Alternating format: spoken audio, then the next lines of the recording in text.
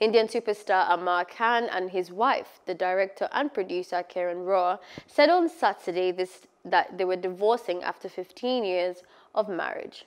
The couple planned to raise their son Azad together as well as continue to collaborate on films, their co-owned non-profit Panani Foundation and other projects, they said in a joint statement.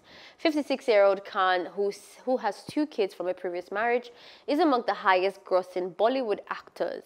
Beyond India, he also enjoys a large fan following in China, the world's second-largest film market. Rao is a film producer and director.